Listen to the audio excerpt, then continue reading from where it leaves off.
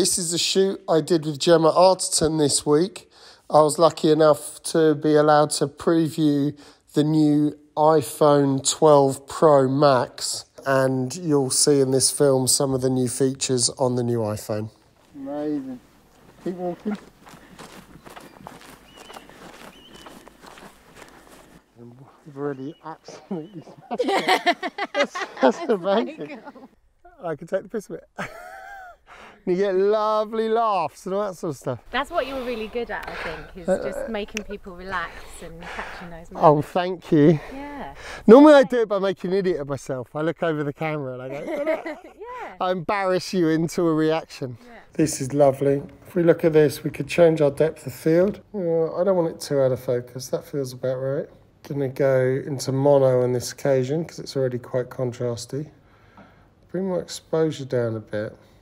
So we want that highlight to ping and the shadow just hit, it's kind of there. That's lovely. Could also look at reframing that slightly. And then you could make it more about her eyes. I think it's good to see some of that. Maybe I'll take it to there. Lovely.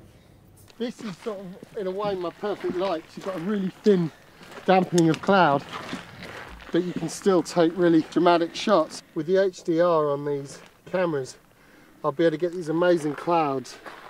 Because Gemma's wearing dark, I'm going to darken the picture so that the black on my frame looks like the black that she's wearing, because otherwise it's too bright. Exposure button, lock it down, there, brilliant, amazing.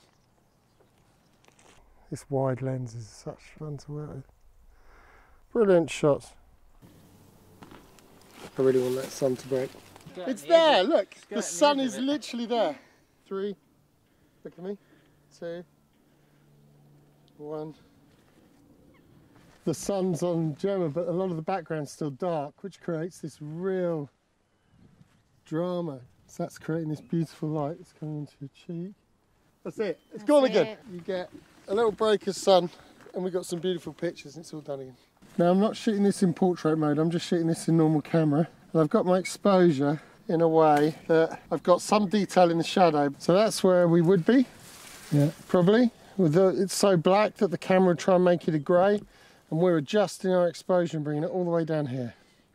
So basically we have 2 sets of controls now.